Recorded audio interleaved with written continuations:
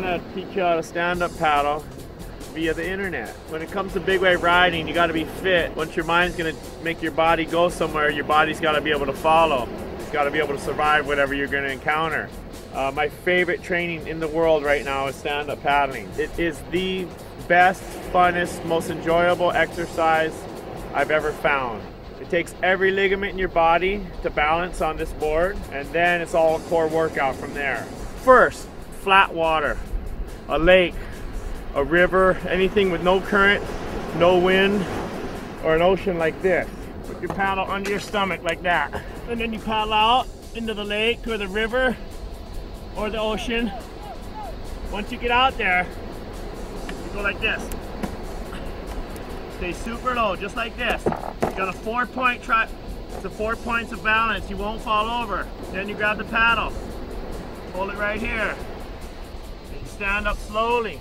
You can even start paddling low until you get it.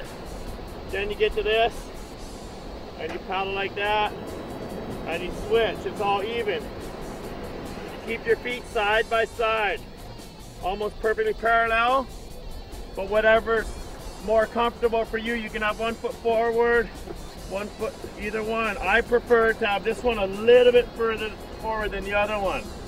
Whatever's comfortable for you at the end of the day is what you need to do. The angle is upward. You would think it would be that way. Common sense would tell you to do it this way, but this is the proper way. This hand stays like this. This hand stays like this. Whatever hand's forward stays straight. You just pull.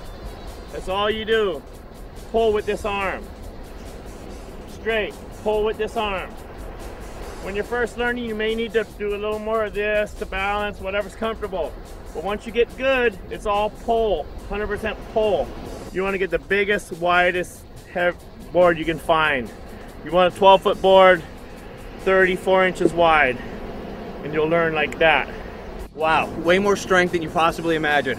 You don't realize that not only is it balance, it's pure strength. It's, whoa, like unbelievable how difficult that is. Go out there in my walk shorts, my cap, my t-shirt, come in dry if it all goes well. Paddle, keep the board going toward the shore and switch and switch and switch until you start coming on the wave. Once you start entering that wave, you use the paddle, you lean on it, you turn with it. Only way you can turn these boards is with this. Other than that, good luck. Whatever way you're turning, you put the paddle in. You're gonna do a bottom turn, you're gonna do a cutback, and you do waistline up, it's all good. There's this whole thing with like short boarders and intermediate people about paddle boarding, like boo, boo.